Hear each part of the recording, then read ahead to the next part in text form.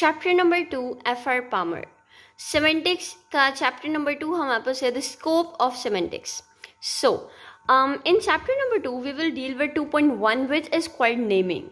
In naming we deal with different kind of things. For example, how can we signify the things, or how can we give sign to the things, or can we signify the things or can not signify the things, or things like that. Okay, so first of all we will go with some kind of things that we can signify or can't signify. We will justify the thing that can we signify these things or not.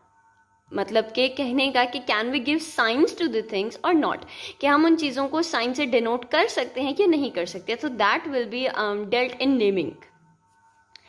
So first of all, verbs. Verbs actually are the action words. Anything that is performed is called the verb. So the verbs are the action verb. For example, running. How can we sign running?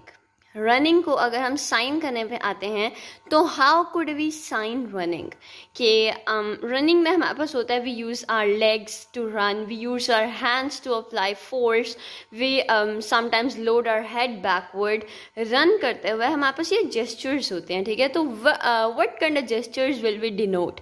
क्या हम वहाँ पे सिर्फ legs की movement दिखाएंगे तो वो running होगी, या फिर हम वहाँ पे सारी मूवमेंट्स दिखाएंगे तो वो रनिंग होगी, या फिर हम वहाँ पे जस्ट हैंड्स की मूवमेंट दिखाएंगे तो वो रनिंग होगी. सो हमारे पास पता नहीं है हमें कि what kind of things does running deals with. Okay, मतलब पता है but we can not signify it properly. हमारे पास कुछ उसको स्पेसिफिकली सिग्निफाई करने का, या फिर हम कितनी स्पीड से भाग रहे हैं तो हम उसको रनिंग बोलेंगे, और अगर कितनी स्पीड से चल रहे हैं तो हम उसको वॉकिंग बोलेंगे. तो that all things are dealt in verb. So according to this हम वर्ब्स को सिग्निफाई नहीं कर सकते, प्रॉपरली सिग्निफाई नहीं कर सकते, प्रॉपरली कैटेगराइज नहीं कर सकते. क्यों? Because we do not have any proper distinction for the verbs. Next, adverb. All the words that add meaning to the verb are called the adverbs. So, can we classify adverbs? We have an adverb, fast. How fast? Is it 120 km per hour? Or is it 12 km per hour? If you are taking 12 km per hour as fast, then it is fast actually. कि 12 km per hour भी आपके पास fast है. किस हिसाब से? कि अगर एक पर्सन हमारे पास 0 की स्पीड से चल रहा है and the other person is walking with the speed of 12 km per hour, then obviously he is the faster one. So we cannot categorize fast or any adverb because we can have different kind of you can say comparisons according to which a lower one can also be the faster one for another. For example, if the person is walking with 0 km per hour, ठीक है, and the second one is walking with 12 km per hour, and the third one is walking with 120 km per hour. So this one is slower according to this but faster for this. So a single entity can be faster and slower at the same time for different comparisons for different things. So adverb cannot be classified or categorized. Next we have adjective. Adjectives, can adjectives be categorized? Okay, we have an adjective good. Is it good 50% or 100% or 70% or 0%? Okay, if we have this scale, then obviously this one is good, and if we have this scale, then obviously this one is also good, and if we have this scale, then it is not good. Okay, but according to this one, this is also good. So we cannot give a perfect definition of what good is. Good can be 70% good, or it can be 80% good, or it can be 50% good. So we cannot categorize good as well. It means we cannot categorize adjectives. Okay, categorize means signify. We cannot signify the things. Okay, we can signify only the proper nouns. Why can we signify only the proper nouns? Because we can say, if we talk about a proper noun, that is, for example, Taj Mahal. Taj Mahal is more beautiful than, you can say, any other building in Agra. So Taj Mahal is categorized or classified, okay, तो अगर हम proper nouns की बात करें तो ताजमहल का हम Taj Mahal. Okay, we have a proper symbol for you can say something like Taj Mahal symbol. ठीक है, ताजमहल की पिक्चर हमारे पास होती है. We have a proper symbol for Taj Mahal. Okay, और हमारे पास अगर एक फॉर एग्जांपल कायद आज़म, तो कायद आज़म के लिए हम कायद आज़म के मज़ार को यूज़ करते हैं. तो इस तरह के हम थिंग्स यूज़ करते हैं. तो हमारे पास क्या है कि we can signify only the proper nouns and not even the common nouns. Common nouns can not be classified. Okay, why common nouns can be classified? We have an example of common noun, chair. So, can chair be classified? It can be chair without arms. Okay. It can be a chair with arms. A chair without back. So, which kind of chair are you talking about?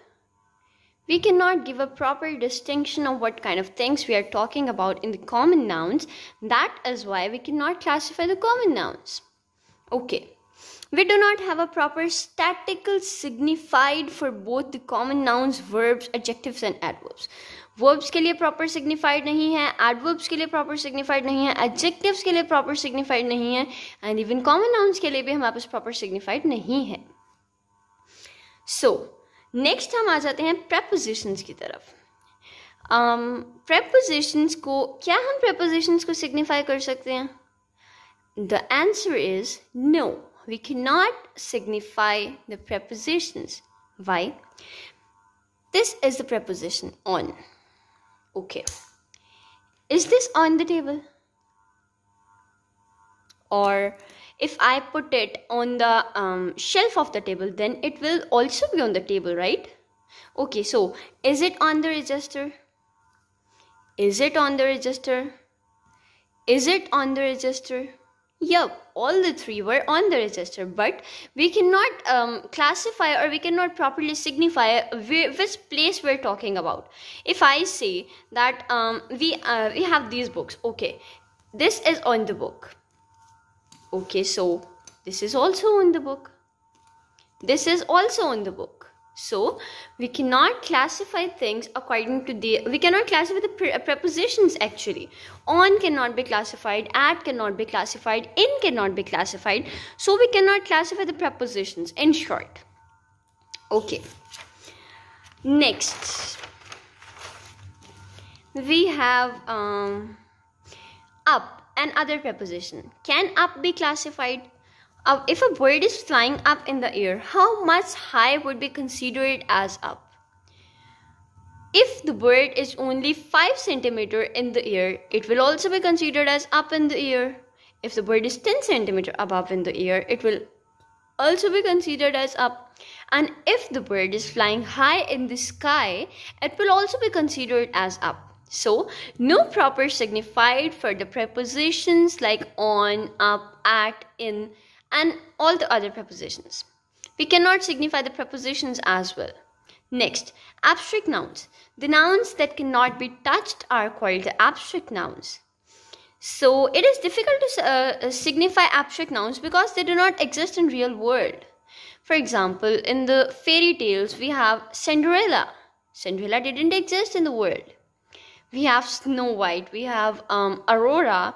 All these princesses didn't exist in the world. So they are the abstract ones. We have seen them in animations, but they are the abstract ones कि हमने इनको real world में नहीं देखा. They do not exist in the real world. For example, you can say, I gave him an advice. Gave. I gave him a cup of tea. You use the word gave for the abstract as well as for the concrete noun. So, this kind of words can also not be signified. Can we signify gave? No, because it's an abstract noun. You gave something. So, it is an abstract noun. It cannot be touched. So, the quality of giving, the property of giving cannot be touched. The thing that you are giving can be touched, but the property or the action of giving cannot be touched. So, abstract nouns we haven't seen in the real world and have no statistical characteristics and definitions. They do not have any kind of statistical definitions or characteristics. Next, we have pronouns. Can pronouns be classified? Pronouns can also not be classified. For example, I, we, you, he, and she. If I am talking at some times, I will be I for me. But if you are listening to me, then you, according to you, I will be she. That if I am talking about myself, so I'll say that I am teaching the lesson. And if you will be talking about me, you will say that she is teaching a lesson. So the I can be a she, can be a he, can be a you, according to the perspectives. Pronouns denote different things in different times. For example, if I am speaking, then at that time I am I. But according to your perspective, I am she. You'll say she is speaking. Okay. Sometimes even the physically present objects can be signified. They are not necessarily having a common signifier. You can say they cannot have a proper signifier because they have changing characteristics. For example, a chair. When the chair was evolved, is it a wooden chair or a plastic chair? Is anyone of you sure about that? Is it a wooden chair or a plastic chair? No, we are not sure about that. So it evolved and it changed over time, and that is why a chair cannot be classified, a chair cannot be signified, because it changed with the passage of time. We are not sure about either it was a wooden chair or a plastic chair at that time. We can have more than two names for a single noun and can also have a lot of things having a common name. To clear the confusion of common noun, we use this term. We need to involve the proper nouns. To clear the confusion of common nouns, we need to involve the proper nouns. We can have more than two names for a single noun. For example, we can say this is a ballpoint. Some people refer it as a pen. Some people refer it as, you can say, a pencil to write something with, right? So for this single thing, we have a lot of names, and sometimes we have, you can say, different things under a common name. For example, the wooden chair, the plastic chair, the chair without arms, the chair without back, the chair with back, the chair with, you can say, handles. We can, all the chairs are considered under a single word, a chair. So the nouns can have more than one name for a single thing or only one name for more than one things. Okay, we have 2 point of views. Philosophical point of view is further divided as two lists, realist and nominalist. Realist says that all things have a common name, have something in common or some common property. Some property established what is a chair, hill and mountain. यानी कि realist जो लोग थे ये कहते थे कि जो भी हमारे पास कोई name है किसी चीज़ का, it must have some related property with a certain thing. It must have something in common with the other thing. For example, अगर वो कह रहे हैं कि अगर 3-4 टाइप की chairs को हम chair बोल रहे हैं तो obviously उनमें कुछ common होगा. That is why we are calling it a chair. And we have something in common that all chairs are used to sit upon. But on the other hand, the nominalist point of view says that the things having common names have nothing in common but the name. They have nothing in common, but the only thing in common is just their name. No reason behind their names. So these were the 2 points, realistic and nominalistic, of philosophical point of view, and that is all about 2.1. I hope you found this video useful, and if you find this video useful, just share it with your friends so that they can get the same information you got from this video. Thank you for watching.